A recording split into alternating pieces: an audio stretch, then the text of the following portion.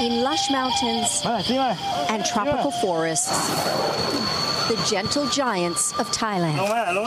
More than 3,500 of these magnificent creatures are living in captivity at sanctuaries and lodges. But with borders closed because of the coronavirus, there are no tourists traveling here. The elephants are now at risk, their livelihoods in peril. Could they too become victims of the pandemic? No, just the elephant. Alexa Pham runs an eco-lodge with her family in northern Thailand, whose profits go to support the education of young women in need. So greedy, Chai.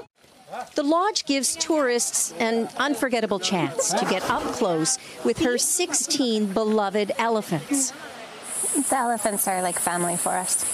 I don't know how anyone could not care about the elephants. I don't know how anyone could not love them. They're just such amazing beings and animals. This lodge is usually booked months in advance, but since January, they've had nobody and no income. The biggest challenge is food. Elephants eat a lot, about 500 pounds of mostly grass a day each, along with their favorite treats like bananas and fruit. It costs $1,000 a month for upkeep for each elephant, and that's usually all funded by tourism. The elephants have helped us. We all have jobs because of them, so we can't just turn our back on them. And now we are here with Memo, Manoi and Yui. John Roberts of the Elephant Foundation does Facebook appeals twice a day, sharing moments of elephant joy. Luke Ort has decided that mud puddles are not for her. And asking people for help. We are looking after, as I say, 21 elephants here on site. So far, getting around $200 a day in donations. I don't know what we'll do if tourists don't come back.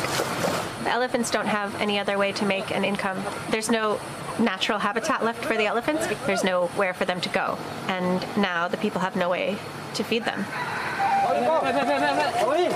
For now, Alexa says she will carry on,